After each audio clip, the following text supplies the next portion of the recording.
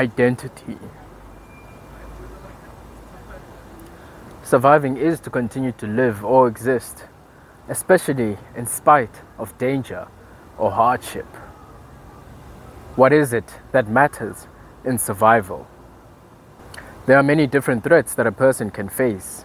Threats to your physical body, your romantic partner and children's lives, your reputation, your emotional bonds and connections with others, your physical and intellectual possessions, your emotional and spiritual health, your memory and finances. When we think of ourselves, we think of the part of us that can identify who and what we are.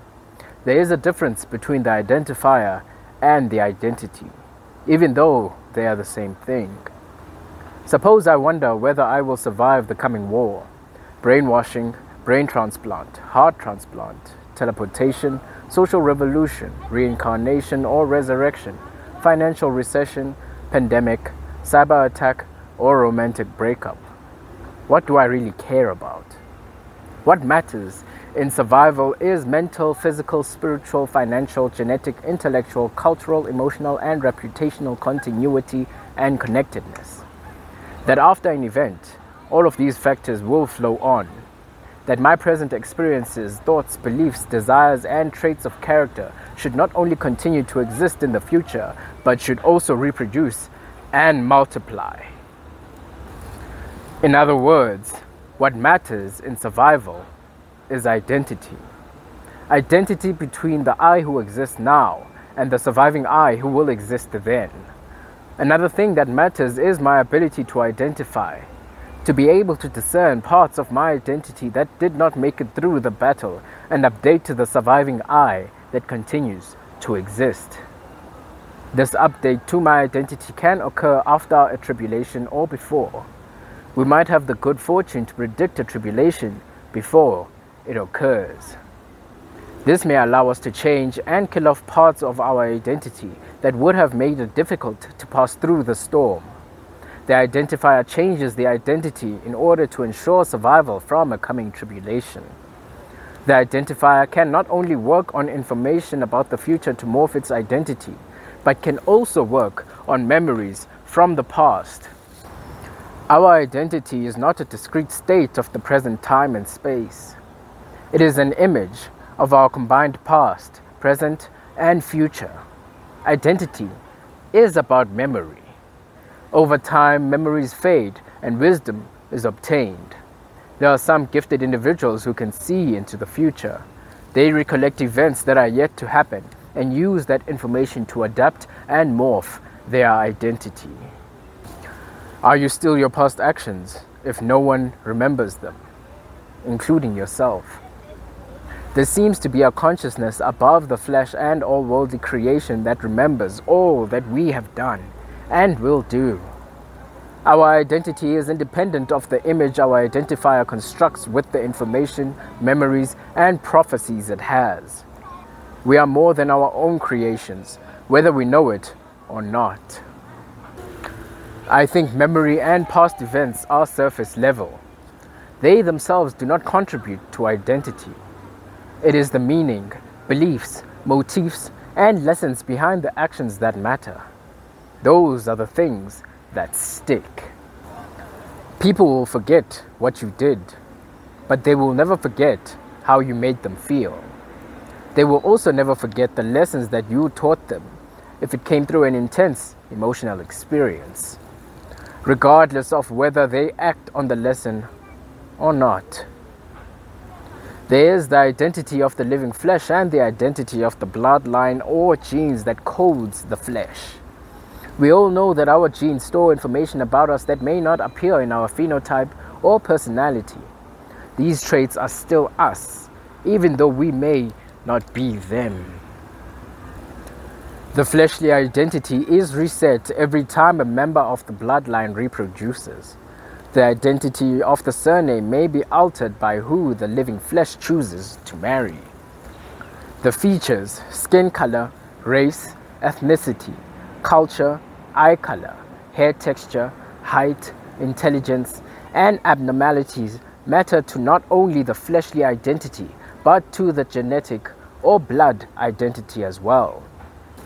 Survival can mean a lot of things when it comes to identity, the most important being the survival of the living, breathing body.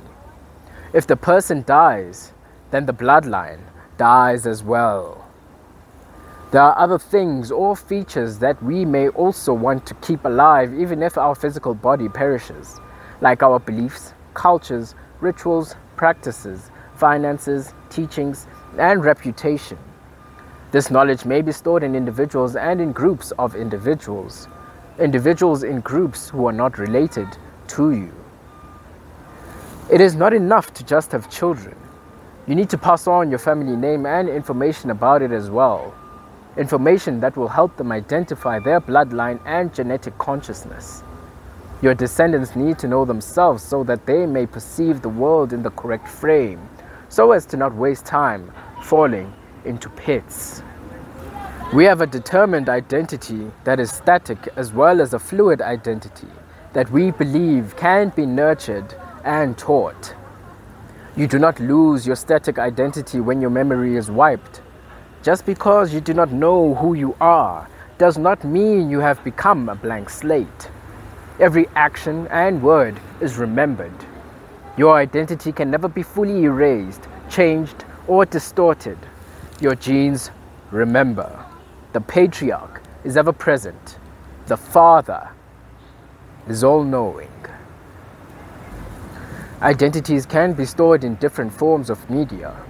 Information can be captured in books, pictures, videos, music, voice notes, artifacts, and in the memories of those that are living. Mediums may also retrieve information about a person from their ancestors, spirits, or gods. You are more your identity than you are your living body or the part of you that thinks. The part of you that thinks can still discover parts of you, parts of your identity that it did not know of before. Usually, this discovery of a new part of your identity comes after an encounter with a dangerous force that forces you to bring to consciousness a part of your identity that you thought was irrelevant. It is efficient to forget.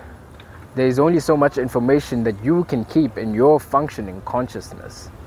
The most relevant information at the time and space being the most useful. Who we think we are is not always who we are completely. Even we can be irrelevant to ourselves. We like to believe that we are the part of us that thinks, that part can be removed from our flesh and still remain the same, still remain whole. We are currently incapable of separating the two. One does not exist without the other. I think our consciousness is just as much our flesh as it is our mind or nervous system. Aristotle taught that even the identification of bodily parts depends heavily upon their characteristic functioning. We construct our identities from the relevant functions of the parts that we are made of. Failure in the functioning of the mechanisms of our personal embodiment is failure of ourselves to be embodied. We die, even if the matter of which we are composed endures. It is the function that creates the identity, not the flesh or the thought. Even if it is sensible, an attribute without a function contributes nothing to our identity. Functions exist in relations, and relations are created from differences. Functions exist in relation between two different objects. The function creates the relation between people, places, and time, and the relation creates the identity of the persons, consciousnesses, spirits, and gods within an interaction.